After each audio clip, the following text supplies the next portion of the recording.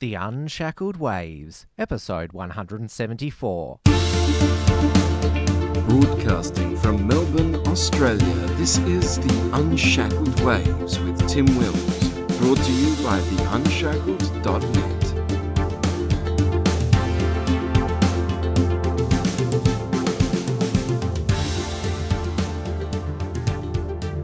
Hello everyone, great to have your company, and we're here in the studio with a friend of The Unshackled, social media personality Johnny Moore. Welcome.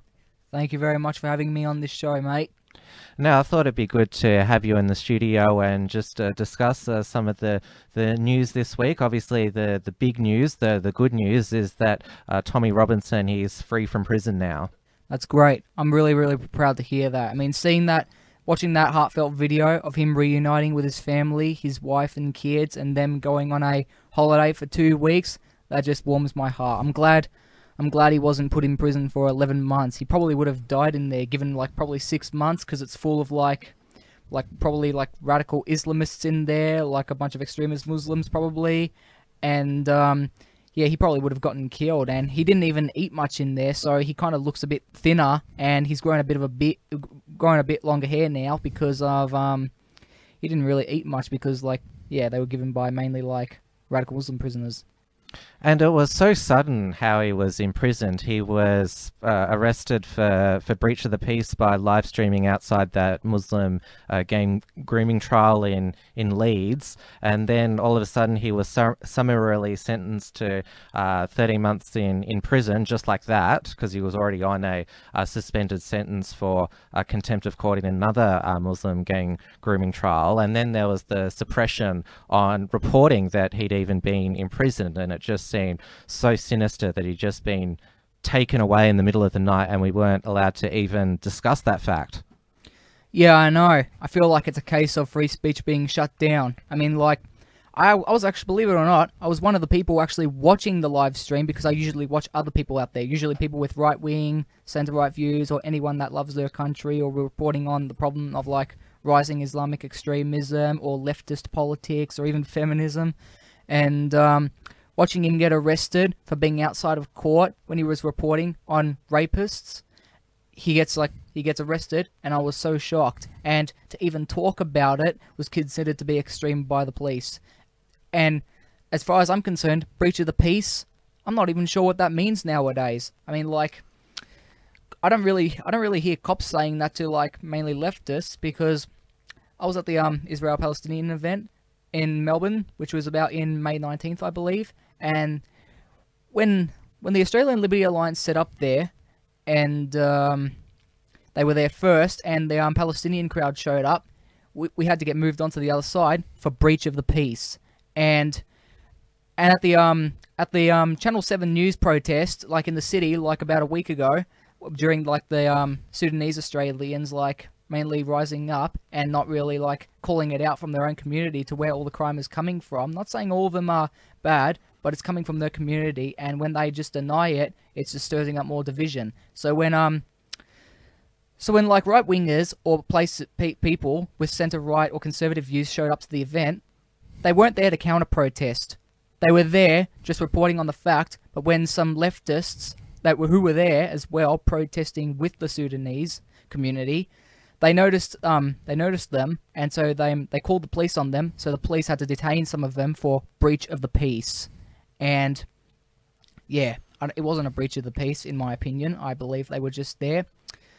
It's a free country. It's a free place. You can go anywhere you want. And now because of the Antifa and the Sudanese there, it's now illegal. I mean, it was illegal for Lauren Southern in that place I've got. Lakemba, yeah. She was told to not approach the mosque. She wasn't actually going to go in. She was just going to go around it. But she was told it's a breach of the peace. And it seems it's such a vague thing, that breach the peace. What exactly does that mean? It means that basically, we think that somebody may be offended by you. That's what it seems to be.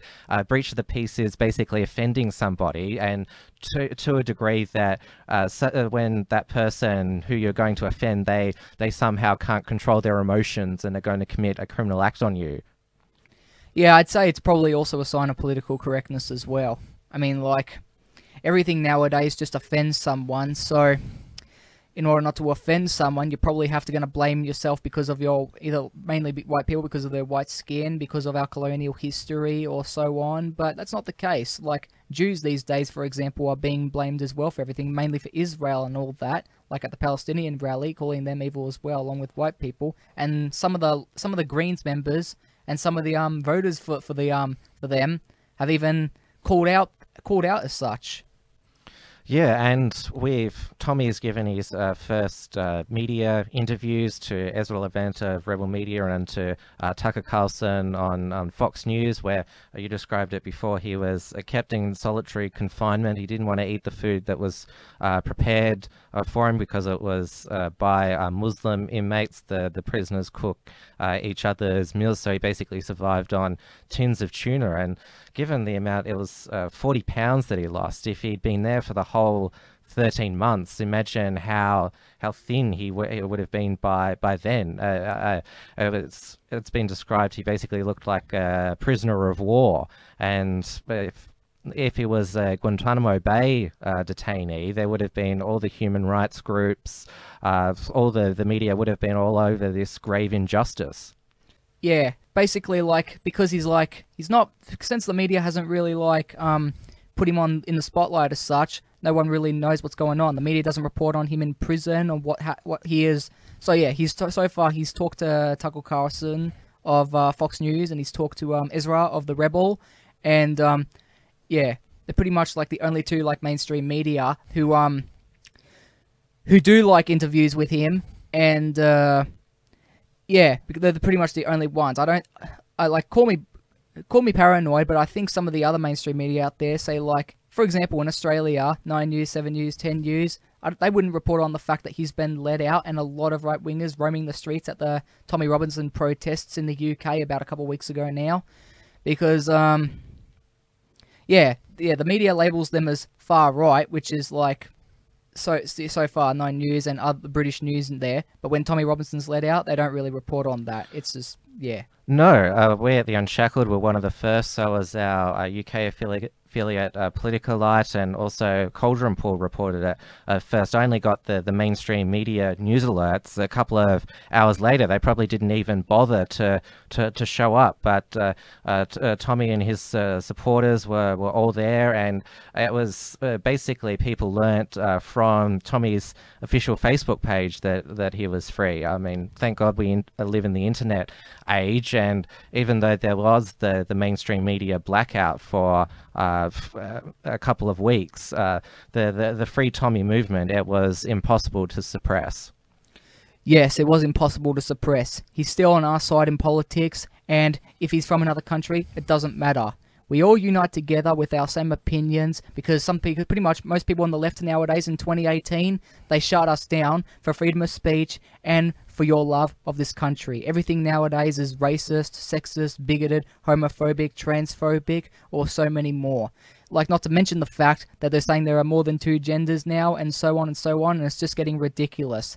The fact that they label us as fascists and Nazis, we're pretty much the resistance in politics. I mean, Tommy Robinson was just reporting on one thing outside of court. Next thing you know, he's in jail. I can't even imagine what his kids or wife must have felt like when they heard the news. So yeah, everyone, including his cousin Liam Tufts, he helped organise the event in London to bring about Tommy Robinson, to get him out of prison, and to support free speech, and so I think that's what partially worked and what got him out just a couple of days ago. And I'm proud. This is just resisting political correctness and against the leftist elite that is shutting down what right-wingers and conservatives think. Because as far as I'm concerned, all these people I follow are not far right, and most of them aren't even alt-right either. I mean, they're just regular, normal people, conservatives, right-wingers, centre-right, or even, yeah. So, yeah, it was just glad to, I'm just glad that he's out of prison, and I'm glad that everyone else around the world, not just the UK, and in the US, Canada as well, and here in Australia, we're all rising up for Tommy Robinson, and we're glad he's out. Well, the Royal Court of Justice, which quashed Tommy's conviction, if you look at the judgment, they were pretty scathing of the process which saw Tommy in prison in the first place. And you would think that, given that higher court has said, like, look, Tommy wasn't allowed due process, that he could get some sort of compensation or something like that for false imprisonment. Now he's still got to go through a retrial for contempt of court, and he's on bail for that at the moment, with the only condition is that he appear at that future hearing. So it's not over yet, but at least Tommy, he's reunited with his family, his followers. He's taking those 2 weeks off. I know with his interview with Ezra advised him, like, oh, please don't go this far again. Like, even if we only get 90% Tommy, that's still better than anyone else. Yeah, it is better than anyone else. I mean, like, it could have been a lot worse, though, for all we know, like, because everything's so politically correct nowadays. He could have been in jail for years, probably. But 11 months, and now only just 3 months. I mean, 2 months or 3 months since he was, like, arrested? It was late May, which it was, so it's been just over 2 months. Yeah, so just over 2 months when he was arrested, and he's finally been released now. Yeah, it could have been a lot worse, but after, like, yeah, he's on bail right now, but you'd kind of expect after the judge and the convicting of him, you'd kind of expect him to be a little bit liberal biased or something because of his views and everything he's done out there. I mean, like, some media outlets got the opportunity to label him far right as such for when he was defending himself against these Antifa thugs when they attacked him at this local McDonald's, I think. Yeah, he gave them a good beating there. I mean, let's remember he started a street movement, the English Defence League. So he's been in this on the front line of this battle for a number of years now, and his activism.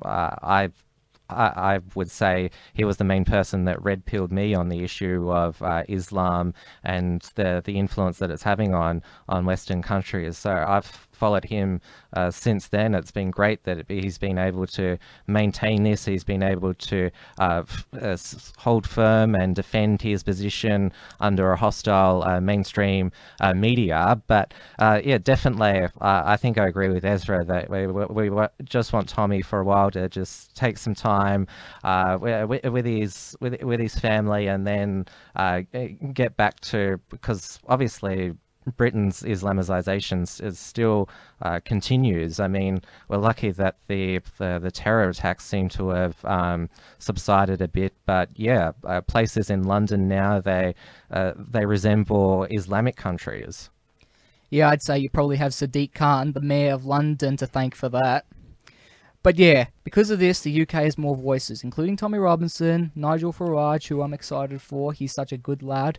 And yeah, you have more of them out there too. Like with the English Defence League, did Tommy Robinson, correct me if I'm wrong, did he leave the English Defence League? Yes, he did, because it was too difficult a movement to manage. There were a lot of undesirables who were joining, and so he decided to move towards conventional activism. Yeah, I was gonna say so, but yeah. And it's probably this decision that's restored a lot of people's hope in the British legal system, that it hasn't become a total police state, and there is hope.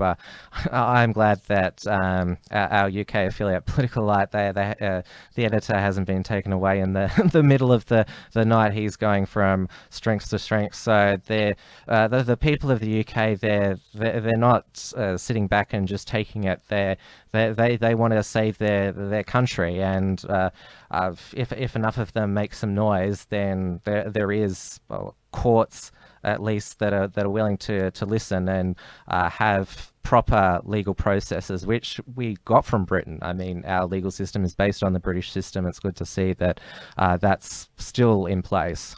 Yeah, it's great to see it's still in place, and it's like you said, thank God we got the internet nowadays, because like we live on the other side of the world, so we need to connect closer to our British and English allies over there in the UK. As you said, it's all going to hell. The Islamization of the country there is real, and so we all need to unite together there, and we need to report on the news what's really going on. That's why we have alternative media outlets, and so yeah, it's a vital issue and it's quite complex. So the more we report on this in the UK and the more we get information from our brothers and sisters over there, the more closer we can get to resisting the politically correct madness going on over there, because it's happening. It's not just it's like I said, it's happening in places we can't do anything about it right now unless you want to travel over there. But yeah, we've got the same problems they're having, and we just need to connect closer to them. And so far, it's been working out. Avi Yemeni and Debbie Robinson of the Australian Liberty Alliance just went over there, connected with our fellows over there, and so far so good. I'm proud of what's going on there. I got to follow a few more people. I got to know some more people who are new to this new political movement, to this new counterculture, and so on and so on. I'll get to see even more. Oh, well, let's go back home this week, where probably the most bizarre and probably annoying story was that the Victorian Government Department of Health and Human Services, we were told it wasn't an official video by them, but it featured a lot of the people that work there, called They Day, where it interviewed a whole bunch of people in the department who liked the they, them pronouns, who identify as non-binary or whatever else gender. And let's have a look at a bit of the video here. I love gender neutral pronouns. I've been using them for, I don't know, maybe 10 years. What I love is that I think gender neutral pronouns best reflect my gender identity. So when people use them, I feel really affirmed and really like myself. For me, they make me happy. I feel happy when people refer to me as they, because it feels true to myself. A person is a person, and maybe they are defined by those classic gender roles, but it's not necessarily who they are. You know, for a world and a culture that hasn't really done a really good job of having anything other than highly gendered pronouns, using they it's a really good option. I mean, they're pretty much as they look like you would expect them to look. So it would seem, yeah.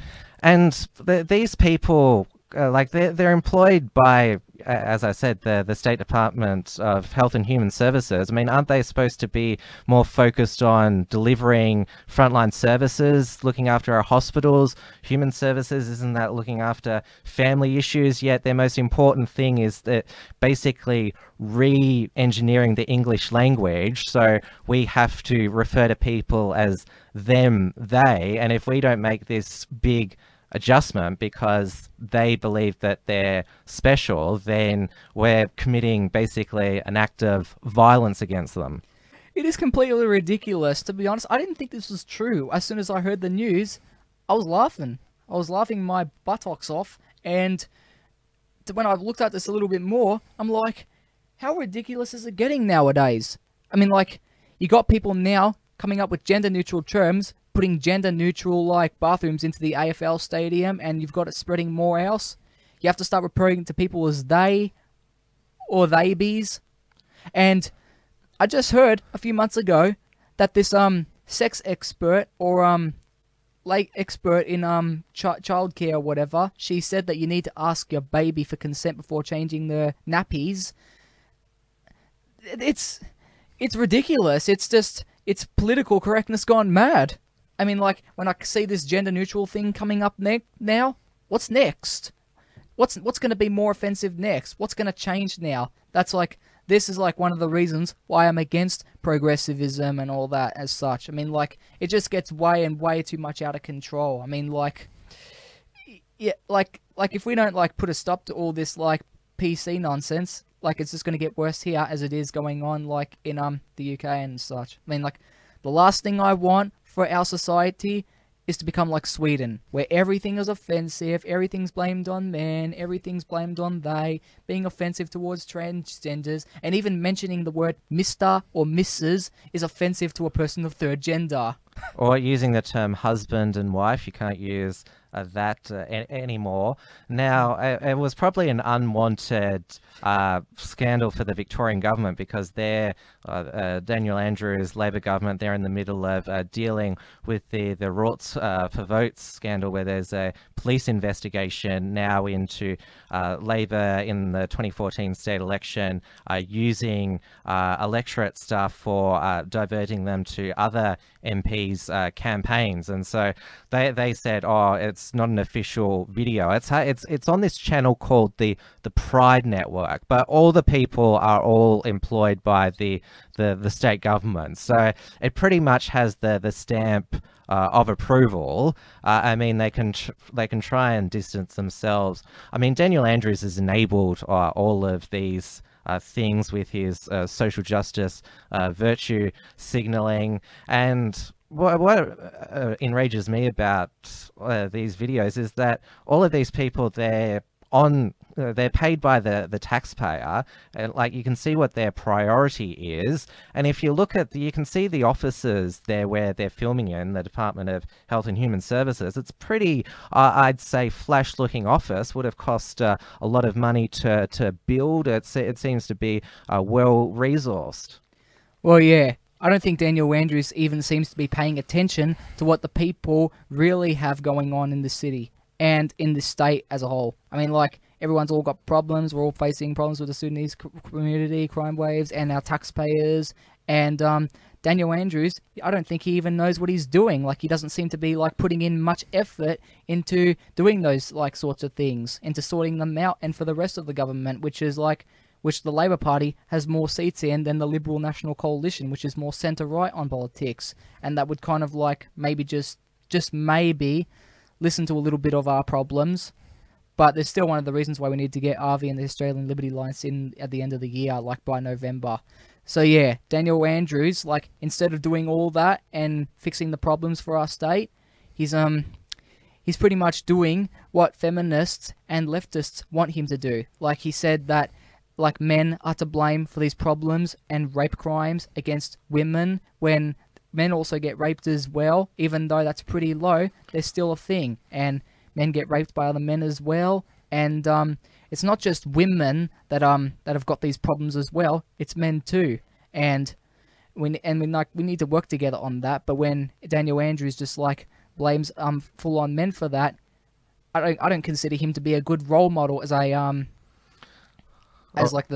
premier for our state. Yeah, well, let's remember, like, he said all men need to change after the death of Eurydice Dixon, but let's not remember that he basically bullied a female minister out of cabinet, Jane Garrett, who was the emergency services minister, who wouldn't do the bidding of Daniel Andrews' firefighters union friend Peter Marshall, and so she resigned and put in a bullying complaint. Luckily, she's gained pre-selection for this election, so she hasn't been completely forced out of the parliament, but it's not very good treatment by one of your female colleagues. Exactly, and the problem is the media is not reporting on this as well, so Daniel Andrews just gets a free pass. I mean, like, yeah, and when after that woman, Eurydice Dixon, I think that's what her name is, when she was, like, brutally murdered, God rest her soul, like, I'm not trying to be rude or anything, but a lot of women, like, die every day. And why is it that specific woman, when she dies, there's some sort of a clone of a Me Too movement where Daniel Andrews and so much else start, like, putting this on men? Well, remember when that African girl was murdered by another African at that Airbnb apartment in the city? Well, the media got in trouble for reporting it because it was African crime. It seemed that these leftists, they only cared that a white woman was murdered in the inner city, but when an African is the victim, because they're a victim of other African violence, then it's really bad to report it. I mean, it's totally bizarre. So yeah, I mean, like, I think the leftists just hold a grudge against white people because they just want to deny what's truly going on out there. When this black woman was murdered by another black man, yeah, like, it's all what, like, Antifa just tries to put it on the white person before it's even revealed, like before the details of the murder are what happens next. I mean, like, yeah, when they protested outside Channel 7 for reporting on the truth, I'm a bit worried. Channel 7's pretty centre-left, and they seem pretty left-wing after what they said about Lauren Southern, calling her a fascist,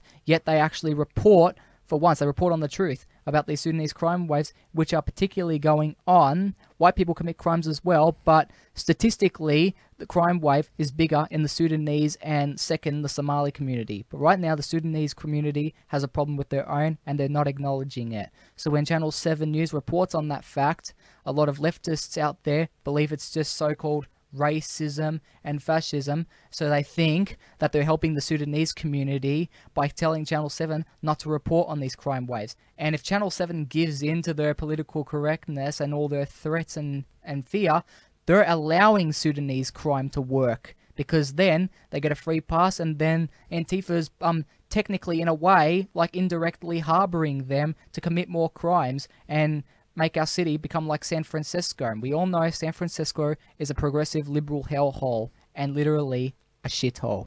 I believe we need to do the right thing here. The Sudanese community needs to do the right thing here, and then things can work out better for everyone. Well, going back to the they-them video, and as I said, this has been enabled by Daniel Andrews. I'm not sure if you're aware, but his government tried to pass a birth certificate reform bill, which basically means that you could change the gender on your birth certificate without having to go through surgery or a formal gender transition. You could change your gender every 6 months to male, female, or whatever. So, you could put any made-up gender on the birth certificate. Yeah, I don't... That's just wrong. That's just wrong. We shouldn't be doing that, and we shouldn't be giving into more of that. That is just political correctness. I know political correctness is so cliche now, but that's what it's all part of. You can choose to be a female or a male, or because of your feelings. Facts don't care about your feelings. Like, sure, I have feelings as well, but I'm a man of logic and substance. Like, when they, like, if, let's just say, if the male bathrooms were full, and then I really had to go to the bathroom, I could just, like, if you've seen the South Park episode, you put a pink bow on your head, and then you identify as a woman because you're not comfortable with the sex you were assigned to at birth, so you're identifying with the gender of your choice, and you just walk into the female bathroom. That's probably an easy way for perverts to do now. And so when perverts and pedophiles will even find that out, they might as well just go into the women's bathroom, because they get to choose their own gender.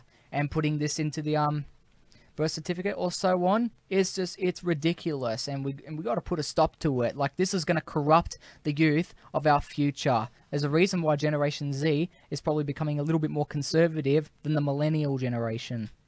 I'm amazed at that video that they only wanted us to use one extra set of pronouns, they, them, because let's not remember, we've been told to use ze, ze. There's all of these other ones, so I would give them some credit. We only had to learn. And look, like, don't get me wrong, if a person I know transitions genders, I'll use their correct pronoun, because we all want to be polite to people. We don't want to be unnecessarily rude. But when you're told to basically defy the English language, I think that's asking too much. Exactly. Just remember, I'm not a white supremacist or a white nationalist for saying this, but this is Australia.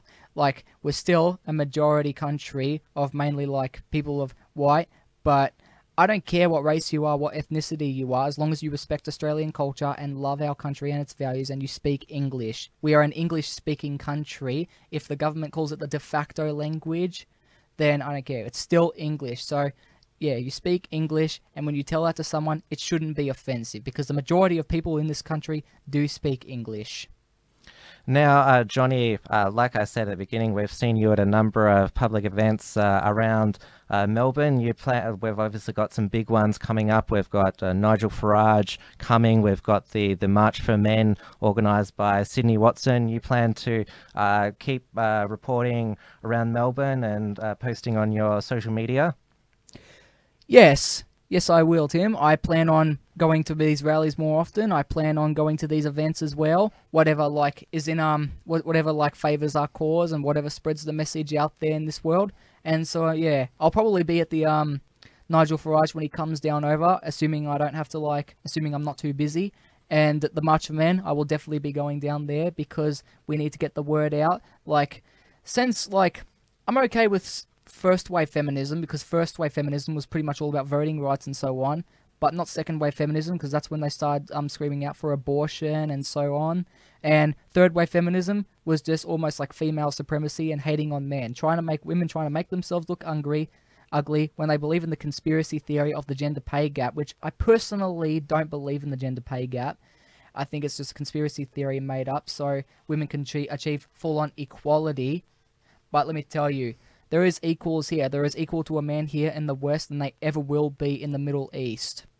I'll tell you that much. And so, men are pretty much blamed for everything now, especially by the third wave feminists and what feminism now is nowadays. As Lauren said, feminism basically nowadays is a bit irrelevant and it's pretty much hating on men. So, if anything, Stefan Molyneux believes that there should be a men's rights movement, even though it may seem very funny to a lot of people out there who don't even get involved in politics about a men's right movement. It's very funny, but it's actually true. A lot of men are getting the blame for everything, like when it comes to women's issues and so on.